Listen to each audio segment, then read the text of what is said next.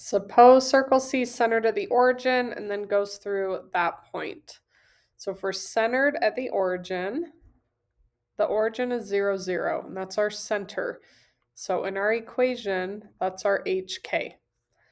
Remember, we have x minus h squared plus y minus k squared equals r squared. So we just need to find r, that's the radius. And I'm going to draw this out so we can visualize where we're at. Okay, we have, here's our center, and then we have this point, -8 square root 3. Is it -8 again? Yeah. Okay, so that's right here. So see how -8 squared of 3 is actually equivalent to -13.8. So we have a point out here at -8 squared of 3 and -8. And your circle goes through that, and then it goes around. So if we draw a line from the center out to that point, that's the length of the radius, and that's what we want to find. So this is where we're going to use the distance formula. Actually, I'm going to just move that lower.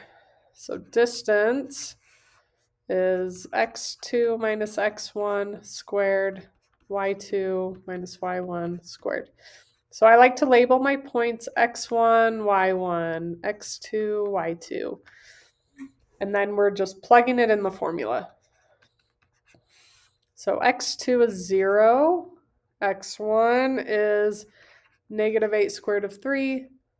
Oops, not the plus 0 minus -8. And I'm going to just put that whole thing in the calculator. Minus, minus.